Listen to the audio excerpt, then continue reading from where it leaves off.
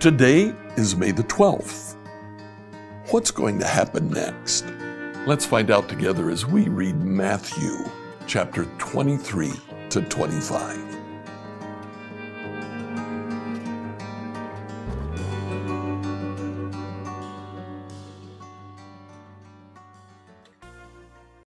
As we read through the story of Jesus in the book of Matthew, we come to the Passion Week. Among the last teaching that he gives, chapter 23 is called the chapter of the woes.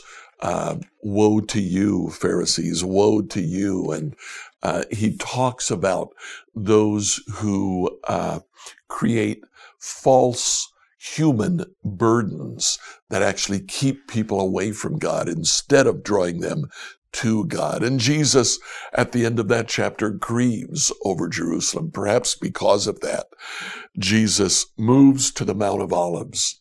That's a mountain where before the Lord had been worshiped. Actually, sacrifices at one point were made on the Mount of Olives to the Lord. And Jesus begins to talk about the future. Chapters 24 and 25 are known as either the Olivet Discourse, the Sermon on the Mount of Olives, or the Little Apocalypse, because Jesus focuses on what happens next. What happens next? Well, we find out that Jesus says, even though in just a few days he will die, Jesus says, I will return. It's not at all clear to the disciples what Jesus is talking about. They still thought that he was going to be the Messianic king right then and there. That was not his plan. The Messiah died on the cross, and the disciples were confused. It's important then for Jesus to tell them here in this section called the Little Apocalypse that he is coming back and he will deliver them. Matthew 23 through 25, New Living Translation. Matthew 23. Then Jesus said to the crowds and his disciples, the teachers of religious law and the Pharisees are the official interpreters of the law of Moses. So practice and obey whatever they tell you, but don't follow their example, for they don't practice what they teach. They crush people with unbearable religious demands and never lift a finger to ease the burden. Everything they do is for show.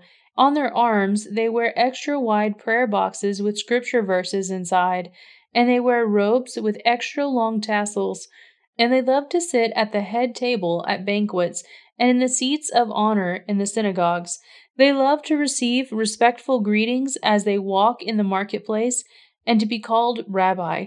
Don't let anyone call you rabbi, for you have only one teacher, and all of you are equals as brothers and sisters. And don't address anyone here on the earth as Father, for only God in heaven is your Father. And don't let anyone call you teacher, for you have only one teacher, the Messiah. The greatest among you will be a servant. Those who exalt themselves will be humbled, and those who humble themselves will be exalted. What sorrow awaits you, teachers of religious law, and you, Pharisees, hypocrites! For you shut the door of the kingdom of heaven in people's faces. You won't go in yourselves, and you don't let others enter either. What sorrows await you, teachers of religious law, and you, Pharisees, hypocrites! For you cross land and sea to make one convert, and then you turn that person into twice the child of hell you yourselves are. Blind guides, what sorrow awaits you! For you say that it means nothing to swear by God's temple, but it is binding to swear by the gold in the temple. Blind fools! What is more important, the gold or the temple that makes the gold sacred? And what you say, that to swear by the altar is not binding, but to swear by the gifts on the altar is binding? How blind! For which is more important, the gifts on the altar or the altar that makes the gift sacred? When you swear by the altar, are you swearing by it and everything on it? And when you swear by the temple, are you swearing by it and by God who lives in it? And when you swear by heaven, are you swearing by the throne of God and by God who sits on the throne? What sorrow awaits you, teachers of religious law, and you, Pharisees, hypocrites! For you are careful to tithe even the tiniest income from your herb gardens, but you ignore the more important aspects of the law: justice, mercy, and faith. You should tithe, yes, but do not neglect the more important things. Blind guides, you strain your water so you don't accidentally swallow a gnat, but you swallow a camel. What sorrow awaits you, teachers of religious law, and you, Pharisees, hypocrites! For you are so careful to clean the outside of the cup and the dish, but on the inside you are filthy, full of greed and self-indulgence. You blind Pharisees, first wash the inside of the cup and the dish, and then the outside will become clean too. What sorrow awaits you, teachers of religious law, and you, Pharisees, hypocrites! For you are whitewashed tombs, beautiful on the outside, but filled on the inside with dead people's bones and all sorts of impurity. Outwardly, you look like righteous people, but inward, your hearts are filled with hypocrisy and lawlessness. What sorrows await you, teachers of religious law and Pharisees! For you build tombs for the prophets your ancestors killed, and you decorate the monuments of the godly people your ancestors destroyed. Then you say, if we had lived in the days of our ancestors, we would never have joined them in killing the prophets. But in saying that, you testify against yourselves that you are indeed the descendants of those who murdered the prophets. Go ahead and finish what your ancestors started. Snakes, son of vipers, how will you escape the judgment of hell? Therefore I am sending you prophets and wise men and teachers of religious law. But you will kill some by crucifixion, and you will flog others with whips in your synagogues, chasing them from city to city. As a result, you will be held responsible for the murder of all the godly people of all time, from the murder of righteous Abel to the murder of Zechariah, son of Berechiah, whom you killed in the temple between the sanctuary and the altar. I tell you the truth, this judgment will fall on this very generation. O Jerusalem, Jerusalem, the city that kills the prophets and stones God's messengers, how often have I wanted to gather your children together as a hen protects her chicks beneath her wings. You wouldn't let me. And now, look, your house is abandoned and desolate. For I tell you this, you will never see me again until you say, Blessings on the one who comes in the name of the Lord.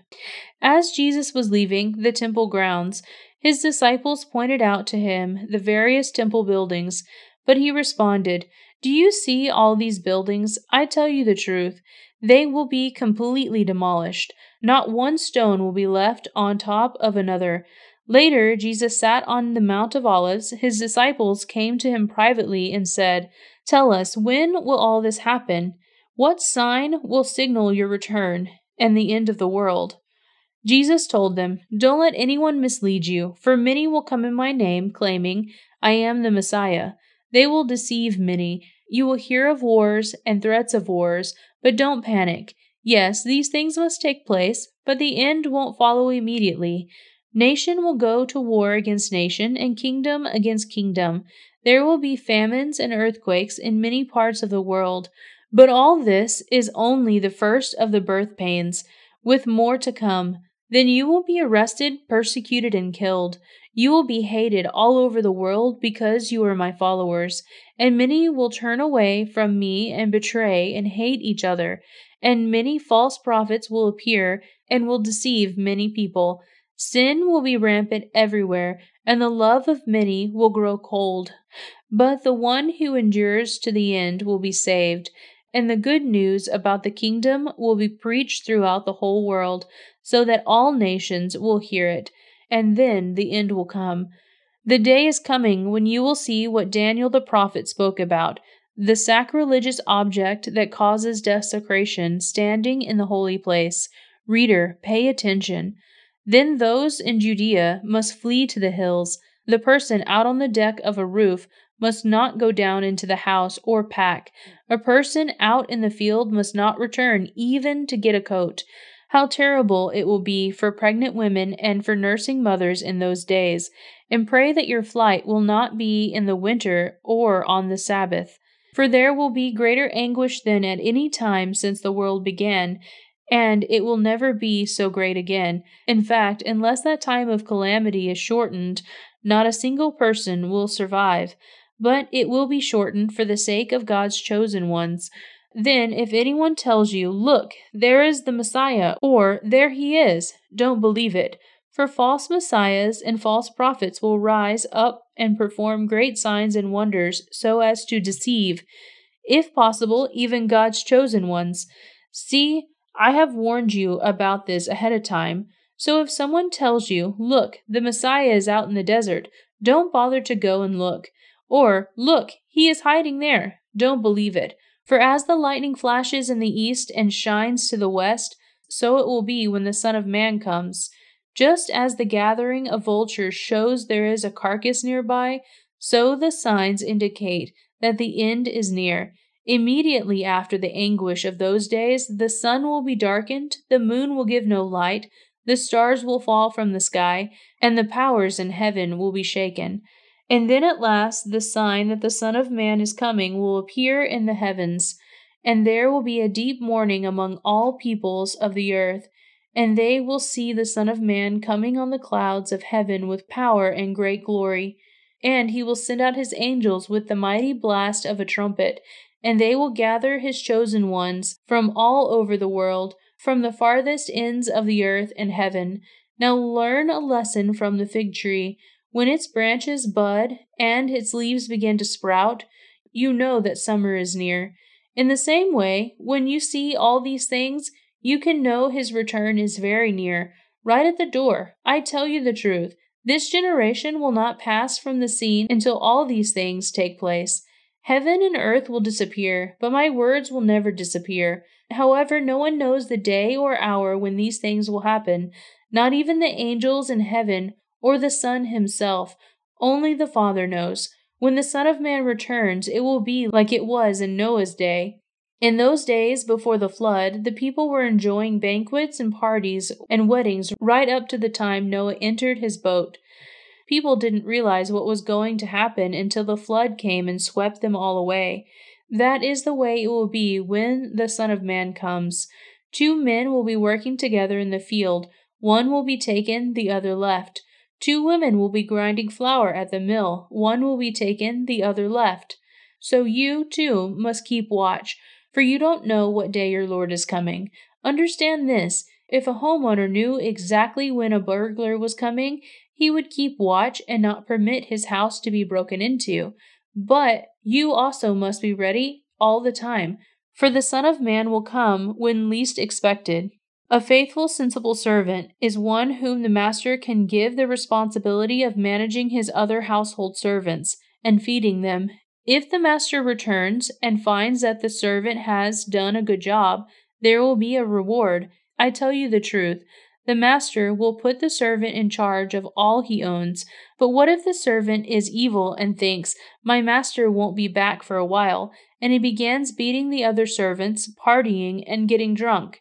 The master will return unannounced and unexpected, and he will cut the servant to pieces and assign him a place with the hypocrites. In that place there will be weeping and gnashing of teeth. Matthew 25. Then the kingdom of heaven will be like 10 bridesmaids, who took their lamps and went to meet the bridegroom. 5 of them were foolish, and 5 were wise. The 5 who were foolish didn't take enough olive oil for their lamps, but the other 5 were wise enough to take along extra oil. When the bridegroom was delayed, they all became drowsy and fell asleep. At midnight they were roused by a shout, "Look, the bridegroom is coming! Come out and meet him!" All the bridesmaids got up and prepared their lamps. Then the 5 foolish ones asked the others, "Please, give us some of your oil, because our lamps are going out." But the others replied, "We don't have enough for all of us. Go to a shop and buy some for yourselves." But while they were gone to buy oil, the bridegroom came. Then those who were ready went in with him to the marriage feast, and the door was locked. Later, when the other 5 bridesmaids returned, they stood outside calling, "Lord, Lord, open the door for us." But he called back, "Believe me, I don't know you. So you, too, must keep watch, for you do not know the day or the hour of my return." Again, the kingdom of heaven can be illustrated by the story of a man going on a long trip. He called together his servants and entrusted his money to them while he was gone. He gave 5 bags of silver to one, 2 bags of silver to another, and 1 bag of silver to the last, dividing it in proportion to their abilities. He then left on his trip. The servant who received 5 bags of silver began to invest the money and earned 5 more. The servant with 2 bags of silver also went to work and earned 2 more. But the servant who received 1 bag of silver dug a hole in the ground and hid the master's money. After a long time, the master returned from his trip and called them to give an account of how they had used his money. The servant whom he had entrusted the 5 bags of silver came forward with 5 more and said, "Master, you gave me 5 bags of silver to invest, and I have earned 5 more." The master was full of praise. "Well done, my good and faithful servant. You have been faithful in handling this small amount, so now I will give you many more responsibilities. Let's celebrate together." The servant who received the 2 bags of silver came forward and said, "Master, you gave me 2 bags of silver to invest, and I have earned 2 more."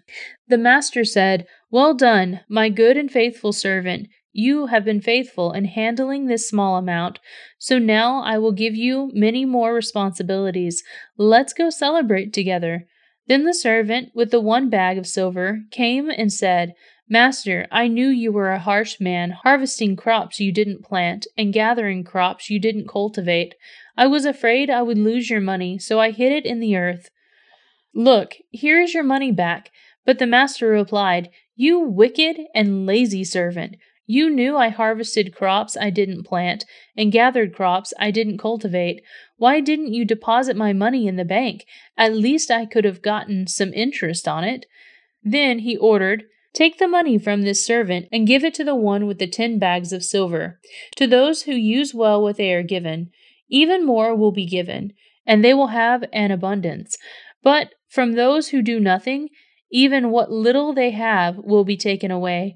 Now throw this useless servant into utter darkness, where there will be weeping and gnashing of teeth.